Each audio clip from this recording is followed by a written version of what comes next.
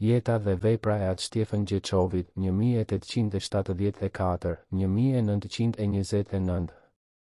Janë disa dietar, veprimtar dhe klerik që krahas detyrave të tjera për të cilat janë shkolluar, një pjesë të jetës ja kanë kushtuar edhe zhvillimit të kulturës shqiptare, duke punuar në cepat më të skajshëm të atëve tonë, në ato zona ku edhe dielli i zën nga malet ndriçon disa orë. Një nga ata që edhe At Shtjefën Gjeçovi. Këtë vështirësi të punës së tij e ka përshkruar me realizëm eruditi dhe poligloti Fajk Konica, i cili më 1930 botoi në gazetën Dielli të Bostonit kujtime për së Gjeçovin, shkrim që u përfshi edhe në botimin e veprës Kanuni i Lek Dukagjinit. Në mes të tjerash, autori shkruante, më 1913 shkova në Shkodër. Ishte një propozim i atë G. Fishtës për t'i bërë një vizitë Gjeçovit, shën. Mendimi i një vizite tek atë së Gjeçovi në Gomsiqe më pëlqeu pa mas. Ashtu, pa humbur kohë, u nisëm. Një gjë për të vënë re dhe që më mbushi me habi dhe trishtim është se nga Shkodra gjerë në Gomsiqe, një udhëtim 7-8 orësh me kal, nuk gjet më as katund as shtëpi, veç një hani të varfër, ku qëndruam për të pirë një kafe. Spam gjëkundi ndonjë shenjë gjallësie, një vend i zbrazur dhe i shkret, si i harruar nga Perëndia e nga njerëzit. Po mërzia e udhëtimit na u shpërblye për te shpresës, po sa arritim në Gomsiqe famullia një bim prej guri e ndritur dhe e pastër, gjysmë e zbrazur nga plaçkat, po e mbushur dhe e zbukuruar nga zemra e madhe dhe nga buzëqeshja e të zotit të shtëpisë, qëndronte mikpritse dhe e qet anës së një lumi. Këtu ronte At Shtjefën Gjeçovi. Këtu e çonte jetën mes lutjes e mësimeve, një nga njerëzit më të lartë që ka pasur Shqipëria. Mësuesi i popullit, Shtjefën Gjeçovi, lindi në Janev, një fshat i varfër i Kosovës, më 12 korrik 1874 dhe u vra në zymë të Kosovës, më 14 tetor 1929 nga shovinistët serbo-mëdhenj. Pasi ndoqi për do kohë kolegjin franceskan të Troshanit, një fshat i bukur i Zadrimës, në vitin 1888 vazhdoi studimet në Bosnjë dhe në Kroaci. Kur kthehet në Shqipëri, këmba e tij do të shkel në 10 fshatra, duke shërbyer si famullitar në Laç të Kurbinit, Troshan, Gomsiqe e Gojan, Theth, Shal e Shosh, por edhe në Pej, Gjakov e Prizren, si dhe në Shkodër, Vlorë, Durrës dhe Zarë. Mori pjesë në organizimin e kryengritjeve antiosmane në vitet e para të sheh. Gjë dhe që një ndër ata patriot që dënoi me forcë politikën shkombëtarizuese të Serbisë dhe të Malit të Zi, si dhe pushtimin austriak të vendit tonë. Ai ishte jo vetëm shkrimtar, por edhe arkeolog dhe etnolog. Që një mbledhës i shuar i krijimeve popullore, fjalorit të rrallë, dokeve, zakoneve, riteve eti. Njëkohësisht që edhe përkthyes. Shumë nga krijimet e tij mbeten në dorëshkrime, ku një pjesë ruhet në Arkivin e Shtetit në Tiranë, në Muzeun Historik të Shkodrës dhe në Bibliotekën Marin Barleti të këtij qyteti. Gjeçovi ka qenë edhe antar korespondent i Komisisë Letrare Shqipe të Shkodrës, 1916-1918. Fillimisht Gjeçovi përdori pseudonimin Lkni i Hasit në poezitë që botoi në revistën Albania, këtë kryevepër të publicistikës shqiptare të fundit të shekullit XXI dhe fillimit të shekullit XXI, drejtuar Fajk Konica. Më pas, u botua vepra Agimi i gjytetnisë. Sigurisht që vepra më madhore e së Gjeçovit është Kanuni i Lek Dukagjinit, botuar në Shkodër, pas vdekjes, më 1933.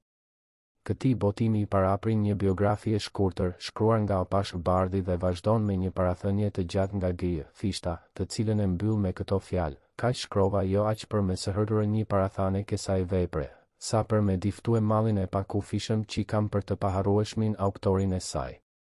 Vepra Agimi i gjytetnisë 1910. Kjo vepër, e botuar një shekull më parë, më 1910 në Shkodër, ka 144 faqe.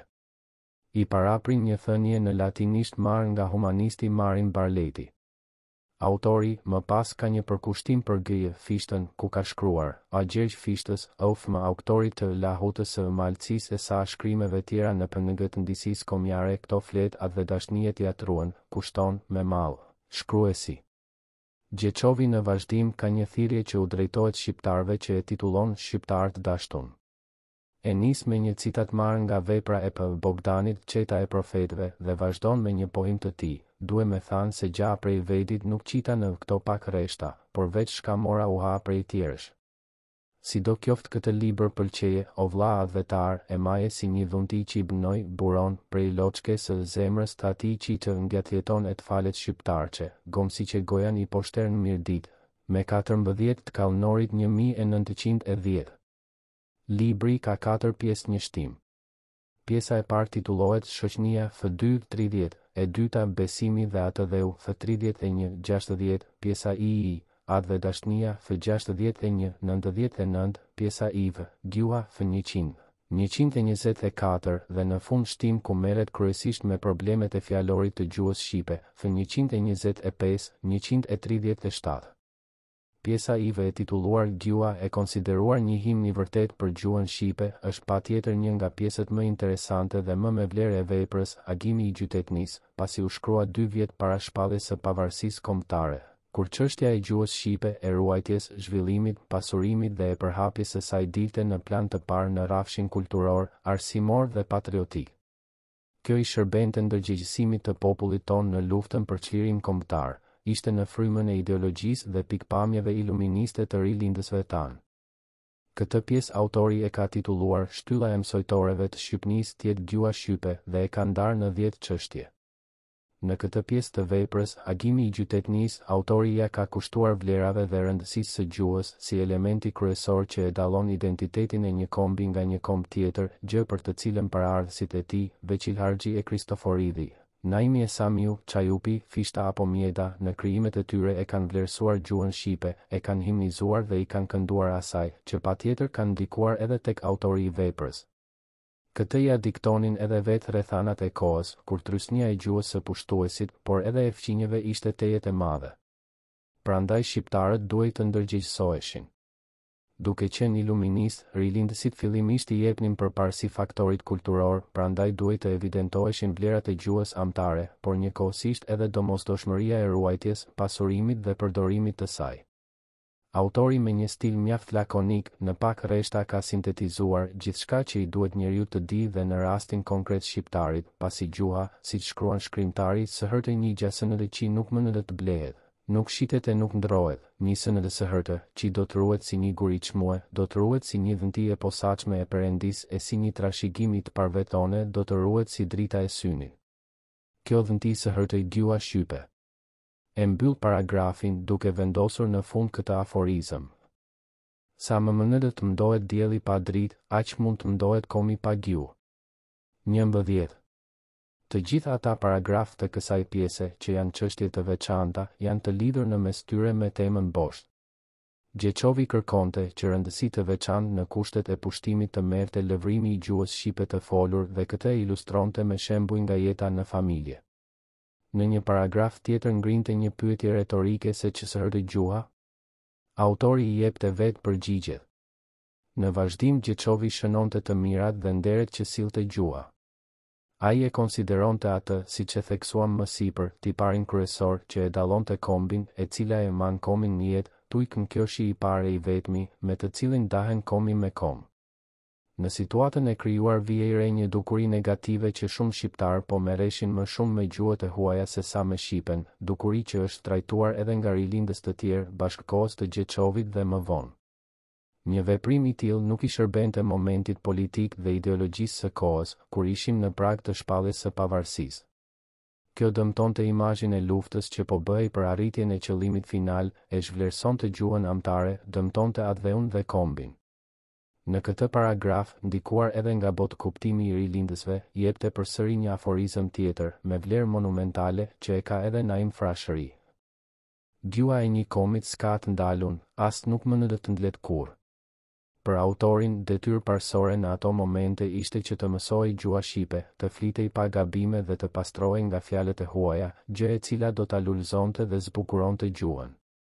Gjeçovi ishte plotësisht në ndikimin e botë kuptimit të rilindësve dhe kishte parasysh porositë e Naimit të Iliad e Homerit, që shkruante: Gjua jon duhet shkruar thjesht shqip, se fjalët e huaja e shëmtojnë shumë. Është e gjerë gjua jon dhe bukur shumë, ka fjalë fort të mira për të vënë në vend të fjalëve të huaja. Ai kërkonte që ta mësonim gjuhën shqipe dhe për këtë sillte disa vargje që, siç e quan autori, nga dorëpraruemi i frashërit. Gjuhën e mëmëdheut mëso, ajo mund të ndritonje, edhe të tjera ti këndo po atë ta kesh për zonje. E gjithnjë Gjeçovi do ta prekte shqiptarin për të mësuar gjuhën shqipe e të mos përqendroheshin te gjuhët e huaja. Kritikonte ata shqiptar, të cilët duke vlerësuar e mësuar gjuhët e huaja, përçmonin gjuhën amtare. Autori përdorte gjithë arsenalin e aftësive të tij për t'ia neveritur një hobi të tillë e për ta drejtuar nga gjuha shqipe. Ai nuk pajtohej ases me një dukuri të tillë, duke theksuar se këta njerëz populli i vë në bisht të lahutës e u thot, o sa hieshëm folka, si me kënë zogu i lëtinit. E atë gjuhë, që Zoti natyra e na jon na mësoj, dona e ma tepër rekena me e shlye prej zmret. Gjeçovi, i mbushur me mlef kundrejt një veprimi të tillë, vinte në dukje edhe një dukuri të tillë që ndodhte në ato vite, kur në shkollat shqipe gjuhët e huaja, siç thot autori, zinin kryet e vendit, ndërsa gjuha shqipe kishte mbetur, e shamun, e përbuzun. Gjuhën shqipe, që e kishim trashëgim prej të parve, jen atuj e përbuz e jen atuj e lën si një qyqe të pafat në deg të thatë, e zemra s'na theket në dhim për të, 16 pse të bëhemi gazi i botës, ngrinte zërin autori. Kur jemi në vendin ton, e kemi gjuhën ton. Gjuha shqipe kishte nevojë që të kujdesej për të. E këtë do ta bënin adhetarët shqiptar, pasi Shqipëria ishte e pushtuar dhe bashkë me të edhe gjuha shqipe. Por Gjeçovi ishte optimist. Për të pa dal faret kombi jon, s'ka si del faret gjuha. Që ta duash gjuhën, duhet të kujdesemi. Nuk kishte nevojë për pushk, për me rok shpatën, sot duhej punë dhe hollimi mendjes, thekson Gjeçovi. Për Gjeçovin ishte e pafalshme që të huajt të interesoheshin për gjuhën shqipe, ndërsa shqiptarët të qëndronin të ftohtë e të huaj ndaj kësaj gjuhe që e kishim dhurat prej Perëndis. Nuk ishte e mjaftueshme vetëm të pohosh se e dua gjuhën, por duhet të thellohesh, ta njohësh dhe të zbulosh bukuritë e saj. Një çështje tjetër që është prekur edhe nga rilindësit tanë, që ai i gjuhës së përbashkët. Ndonë se Shqipëria nuk e kishte fituar pavarësinë, patriotët shqiptar, krahas ruajtjes dhe përhapjes së gjuhës shqipe në kushtet e pushtimit, filluan t'i jepnin përparësi edhe njësimit të gjuhës shqipe. Edhe shtypi i kohës nuk qëndroi indiferent. Po i referohemi vetëm një organi që qarkulloi në ato vite. Dituria e Lumos këndos e vitit 1909, në një shkrim me titull, a do të kemi një të vetëm gjuhë literare shqipe? Autori i tij jo vetëm paraqiste opinionin e tij për këtë problem, por jepte edhe rrugët se si mund të zgjidhej çështja e gjuhës letrare shqipe, duke i mëshuar idesë që në bazë të saj të ishte një dialekt, ndonë se realiteti i kohës nuk e favorizonte një ide të tillë. Në këto rrethana për autorin ishte më mirë të përdoreshin të dy dialektet e shqipes. Megjithatë kërkoi të kishin një gjuhë të përbashkët shqipe, siç e kishin gjuhët e kombeve të qytetëruara, një alfabet, një drejtshkrim, një terminologji, se ndryshe do të na glabëronin kombet që i kishin pranë. Studiuesi Rëmata vëren se Gjeçovi shtronte detyrën e krijimit të një gjuhe të përbashkët shqipe, duke ka përcyer ndarjet dialektore të një gjuhe që të përmbajë të gjithë pasurinë e madhe që kishte krijuar populli. Ai nuk pajtohej me gjendjen e asaj kohe që secili të tërhiqej mbas së folmes dialektore, ndonë se ai vetë shkruante gegërisht, pasi do të lindnin nga Teresa për t'u marrë vesh gegët dhe toskët. Për këtë autori këshillonte që të përdoret gjuha e lirë, gjuha e mësojtores, pse pa gjuhë të mësojtores kur një të thënë, e kur një mendim së mënyrë do të na e shqiptoje goja. Fjala e jon e folun me gabime, nuk ka me mujt me pas fuqi, për me jamush mden shoqit përket o atpën. Gjeçovi e çon më te idenë e tij, duke ecur plotësisht në gjurmët e rilindësve tanë. Ai bënte thirrje për bashkim në mes gegëve dhe toskëve, një ide jo përçarse, po shumë e rëndësishme dhe mobilizuese në ato momente në prag të pavarësisë kombëtare. Gegë e toskë vllazen. Tjetë ndër ne njënia, njëni njësi, bashkim, të në të folun e njënia në shkrim, njënia na man në bashkim, na shton fuqien. Pavarësisht se autori ishte nga veriu, ndjenjat patriotike edhe në fushën e gjuhës u reflektuan në pikpamjet e tij, gjë e cila ja rrisnin vlerën Gjeçovit edhe në këtë rrafsh. Megjithatë ai si një patriot i vërtet kërkonte me insistim në ato kushte, kur vendi ishte i pushtuar që ta ruanim e ta mësonim gjuhën shqipe, të trashëguar nga të parët tanë, duke e përdorur në çdo zyrë apo në çdo anë, pasi, sipas Gjeçovit, Atë dhe gjua, mndimi e fjala e jeta, intrisënde që i lidh një varg e njëna pa tjetren s'mundet me pas të gjallët. Gjeçovi, një vëmendje i ka kushtuar rëndësisë që ka fjalori për mësimin e gjuhës e në radhë të parë të gjuhës shqipe, të cilën e trajtonte në pjesën e fundit që e titullon shtim. Fillimisht shënonte 5 fjalor të shqipes, të bardhit 1635, të rosit 1886, të junkut 1895, të kristoforidit 1904, të lëgurakuqit 1906 dhe të shoqënisë bashkimi 1908. Për autorin rëndësi nuk kishte grumbullimi i librave, por leximi i tyre dhe kështu shqiptari do ta mësonte gjuhën, pasi gjua njerëz e një komit i bashkon. Gjeçovi ngrihej kundër padijes dhe ignorancës së atyre shqiptarëve që thonin se mua m'ka mësuen na shqip e nuk m'duhet ma tepër se e di. Këtu autori ndërhynte duke dalluar, si shkruante ai, gjë shtëpiare dhe gjë qytetnore. E para i përkiste ligjërimit shtëpiak, një gjuhë jo e zgjedhur e papërpunuar, ndërsa ajo qytetnore është e përpunuar, me një fjalor të pasur, është e përzgjedhur. E kjo gjendej te gura e popullit, te fjalori, i cili së hërte një ideet që së bënë të marrue, ai. Së hërte visari i gjuhës, i dijes, i të ndollunave, i vargënimit e i vjershënimit. Zotërimi i fjalorit sillte që gjua na hieshohet si tuj ligjërue, si tuj e shkrue. Gjeçovi ishte edhe kundër fjalëve të huaja, që në atë kohë, kur nuk kishte shtet shqiptar, edhe vërshimi i tyre nuk ishte i vogël. Në këto rrethana duhej vlerësuar dhe përdorur fjalori i Kristoforidit, pasi ai sipas Gjeçovit i ka veçuar në fjalor fjalët e huaja. Ai referohet edhe historianit hungares Ludovik Taloçi, Ludik Thalotsi, 1854-1916, që kishte thënë se Shqipja nuk ka lidhje me gjuhët e tjera dhe është një nga gjuhët më të vjetra në Europë. Gjeçovi e mbyll veprën me porosin për ta mësuar fjalorin e gjuhës shqipe, pasi ai është libri i komit ton e thesariat dhe uton. Vepra e Gjeçovit nga bashkëkohësit është vlerësuar për gjuhën e saj, larg ndikimeve të gjuhëve të huaja, e pasur për sa i përket fjalorit dhe frazeologjisë që rrallë mund t'i gjesh ndër shkrimtar të tjerë që shkruajnë shqiv.